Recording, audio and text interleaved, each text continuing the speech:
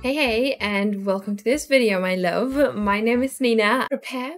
Now it gets weird. I am the founder and president, not really, but self-proclaimed president, as I'm going to put in all the work, of this island of Gnocchi. Gnocchi is a brand new island located in Italy, and it is supposed to be displaying what the future of Venice, the Italian city, would look like if it was to dry up. So I'm very, very excited to dive into this beautiful video with you today. You might notice that I'm a bit strange because I have been recording this over a couple of times, this voiceover, because my mic keeps glitching out. So I'm just praying that it's not gonna happen again.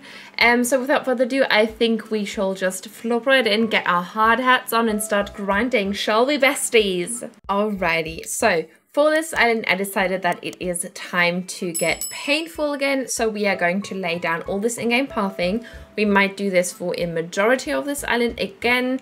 I know that I said that I would never ever do this again because it did cause me a lot of physical and emotional pain the last time that we did this, but I think it's just gonna fit a bit better with the theme that we have going on, because for this entrance my vision was that we would have a little dried up riverbed. I'm not really sure if that's the correct term, but we will just go with that because I have no other term to use. So it's a dried up river or riverbed, and it's going to be surrounded and kind of framed in by these rows of houses, for which I'm going to be using the storefronts and the medieval building sites because I think they just go quite well with the Mediterranean vibes. And before we head a bit farther in, Sheldon decided that he, on top of everything that has already happened today, had to give us a disease, which I'm not really sure what it is, but I'd rather not, so thank you so much for understanding.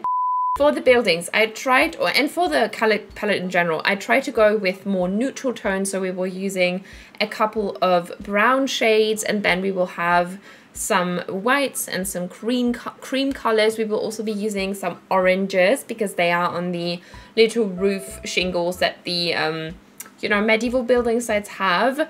So I'm quite happy with that. And we will be also using a ton of green mums, which I can't wait to be using because I haven't used them in a hot titty minute and I want to use them again, you know, because it's time.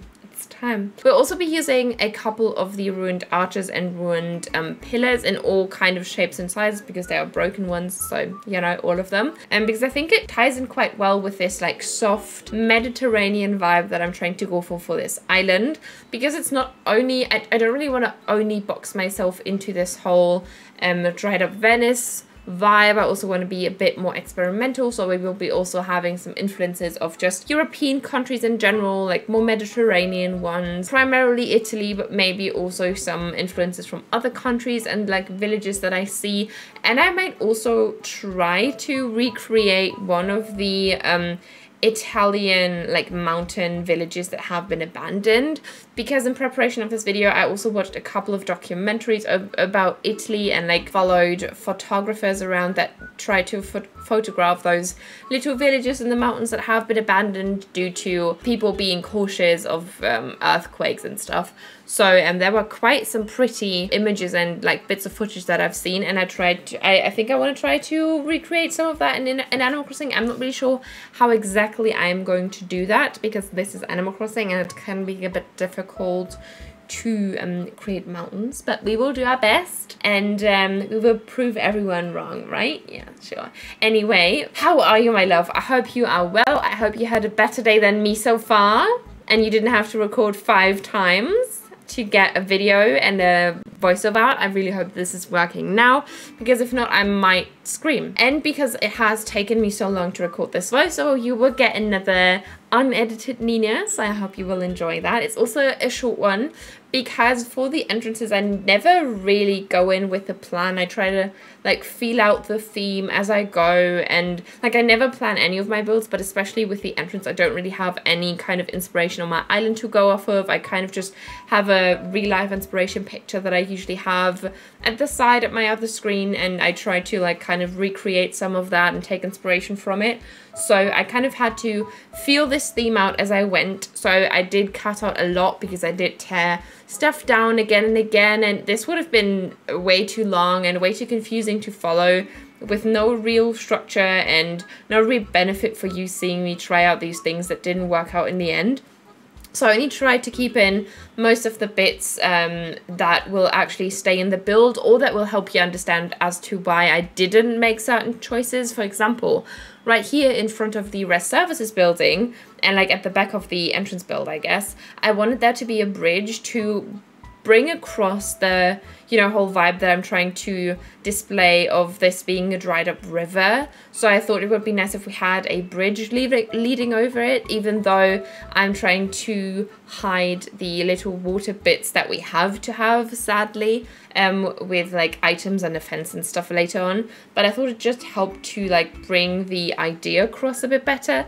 And I was initially going to make this a 4-tile wide bridge so that it was perfectly symmetrical with the entrance of the rest services building, but it felt a bit too big, especially since I decided to go with the brick bridge. I would usually go for the stone bridge, but I felt like it would be too harsh of a contrast between like the softer cream colors, so I decided to go with the brick bridge. And since you are going to be led over to the left of this bridge, you're not really, it doesn't really seem too off-centered, to be honest, because it is kind of a diagonal path from the entrance to rest services, so I don't really mind it being asymmetrical. Plus I don't really love asymmetrical builds that much anyway, at least not doing them myself. So, you know, we're all here for a bit of spice and a bit of symmetry. Asymmetry. Jesus Christ, help me, please. Please. It's been a day, besties. It's been a day. But yes, we are now starting to plant some flowers. As I said, we're going to be using a ton of green mums because I just love them so much. And I need to use them again. I haven't used them in so long, apart from my offline island, my like spring island that I'm still currently working on, where I'm using a ton of green mums too. But I haven't used them on my like channel, like my content islands kind of. So I really wanted to bring them back because they look so pretty. And I think they do complement the oranges and browns quite well that we're going to be using, and still feel sort of natural without adding too much color, which is exactly what I'm trying to go for, because I feel like I want to keep this fairly realistic and close to an actual abandoned place. So I want to have a lot of greenery, overgrowing stuff, and then obviously also some flowers. And I felt like the green mums just help it to keep the color palette quite neutral, but add in a little bit of color apart from the white flowers, because I feel like only white flowers are a bit boring, and we've done that a couple of times. It's pretty, but we want to have some spice, you know? So that's that. And now we are on to decorating and actually detailing up the sides of this build with items. I did try to focus the items around the buildings, because obviously I didn't really want to have any items in the actual river, because it wouldn't make that much sense. You would probably only have like some trash there. I might add in a couple of scattered papers here and there, but I'm not too sure yet, so I didn't do that just now. And if I do catch some sea grass kind of bits, I might also flop those in, because those would obviously work quite well in the actual river. So I might also do that. And at the back here, I felt like I just wanted something to fill in that space. You will see it from the front.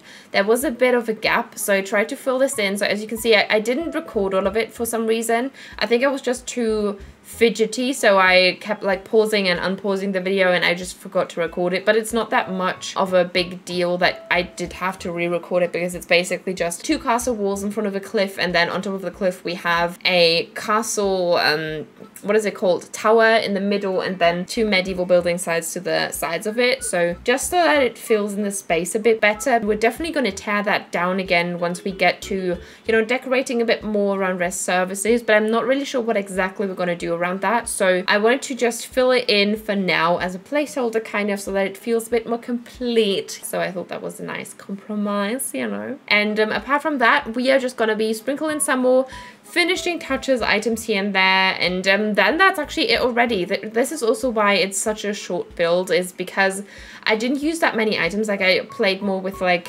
having an open space compared to what I usually do. I love me some clutter, but for this it just felt wrong to have it too cluttered for the like pathway kind of. And I did really like the idea of having like the dried up river as the path, because in Venice, I've never really been, so this is going to be a product of like pictures I've seen, pictures that my mum has shown me that she took when she was actually there, and my own imagination and creative freedom. So don't come for me, anyone who lives there. This is going to be a product in Animal Crossing, so it's not going to be an exact recreation obviously, but I felt like in Venice, I'm not sure if you're aware, but you can actually get around on literal boats on those like water streets. So I thought that would be a nice little idea to incorporate. So it would be nice if we would actually get around on the river and walking on the river, where you would have, you know, been on a boat to ride around the city, which I thought would be quite nice. But we are already nearing the end of this video, so I really hope that you enjoyed this build. I really hope that you have a lovely rest of your week and a wonderful weekend, because it has flopped upon us.